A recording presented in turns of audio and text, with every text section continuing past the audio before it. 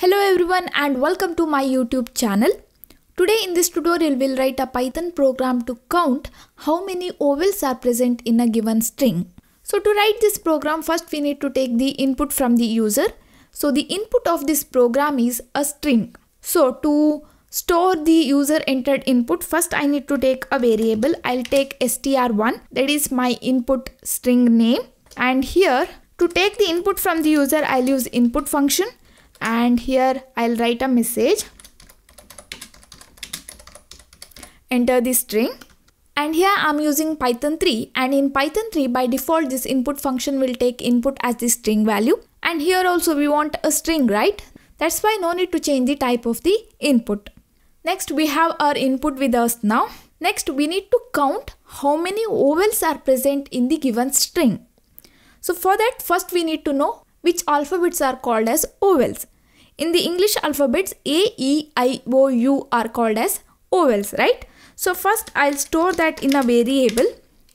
I'll take variable name as vowels, and here I'll take A, E, I, O, U. Here I'll take vowels in the lowercase letter. I won't take the vowels in the uppercase. Because of that, here I'll convert my input to lower using lower method. So what I am doing is, first we are asking the user to enter this string, right? We'll store that in the str1. Next, I'll convert the entered string to lowercase. If you want, you can skip this step. As I said in the previous tutorial while explaining about the vowel program, here user can enter the string in the lowercase, uppercase, or in both. So for my convenience, I am converting that input to lowercase using lower method. And we are storing that lowercase string input in the variable str1 lower. And that's why here we can just take A, E, I, O in the lowercase. If you are skipping this step, then you need to take the vowel in the uppercase letter also here. Right? So now we have vowel.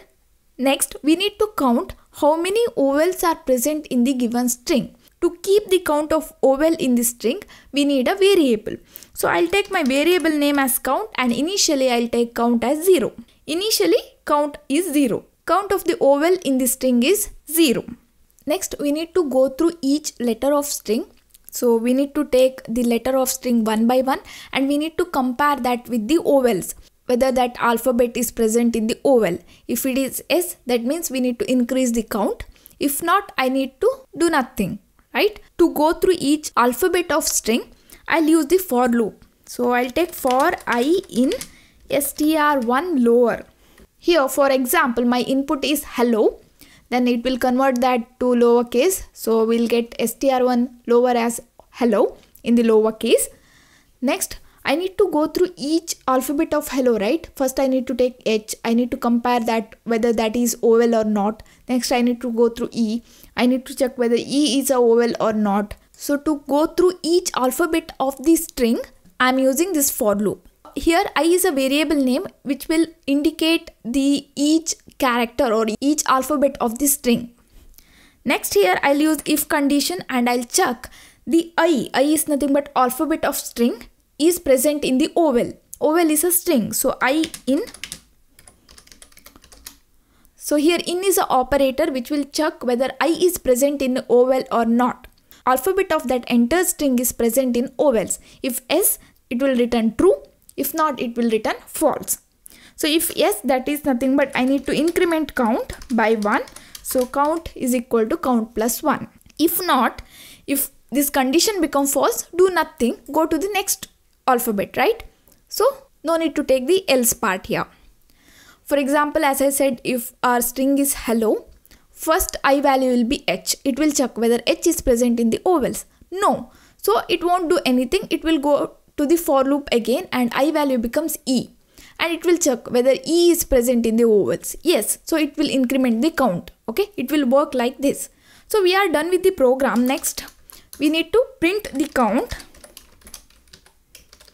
So count of vowels in the given string,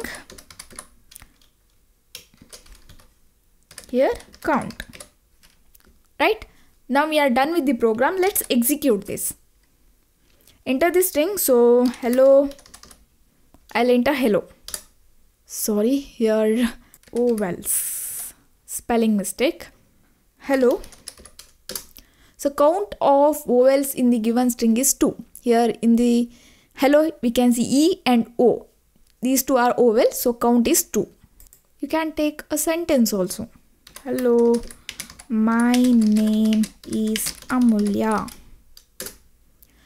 So count of vowel in the given string is 8. So total count is 8. Total count is 6.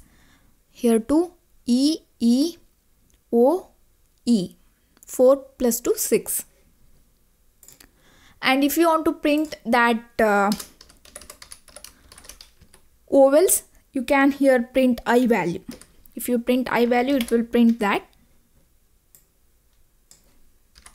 It will help you to count. E and O are the vowels and the count is 2. Okay, so in this way you can write this program.